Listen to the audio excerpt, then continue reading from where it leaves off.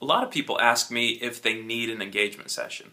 And the short answer is no, you definitely don't need an engagement session, but one of the main advantages of an engagement session is that it can give you and your photographer a great chance to work together before your wedding and get to know each other.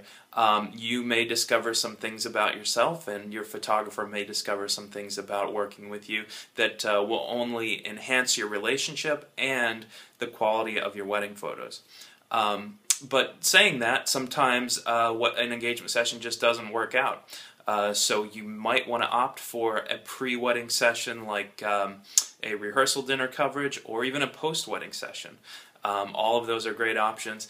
If your photography package includes an additional session and you don't want either of those three options, the engagement session, the rehearsal dinner coverage, or the post-wedding session, you can always hang on to that additional session and use it somewhere down the line. After you start a family, you may want to use that for family portraits or even put it towards another event.